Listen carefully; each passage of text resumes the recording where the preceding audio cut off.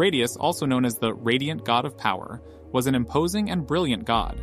He wore shining armor made of gold that protected his body during battles. The black cape he wears, artificiala, had magical powers and symbolized his divine mystery and authority.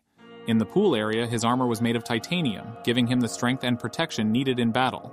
In his hand, he held a special weapon called the atom breaker, which emitted subatomic rays similar to the radioactive core in nuclear power plants, disarming opponents and neutralizing their powers.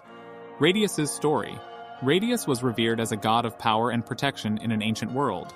He was called upon to intervene in epic battles between gods and mythical creatures, using his unusual powers to maintain balance and justice. In one of his famous battles, Radius was challenged by a fierce opponent named Morlock, who possessed terrifying supernatural powers. Morlock wanted to conquer the world and establish a new dark order. As the battle began, Radius donned his shining armor and donned his black cape, the symbol of his power and authority.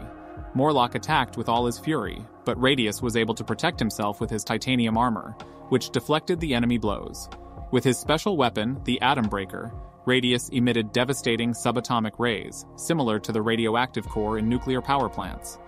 The rays disarmed Morlock and nullified his evil powers. In the end, Radius defeated the Morlock and restored peace and order to the world. The fight between Radius and Morlock went down in history as an epic confrontation between good and evil, light and dark. The radiant god of power was recognized as a symbol of courage and justice, and remained revered and worshipped by the people as a divine protector and ruler. Thus, Radius continued to guard the world from the forces of darkness, and engage in legendary battles, using his shining armor, black cape, and special weapon to bring hope and protection in the face of threats.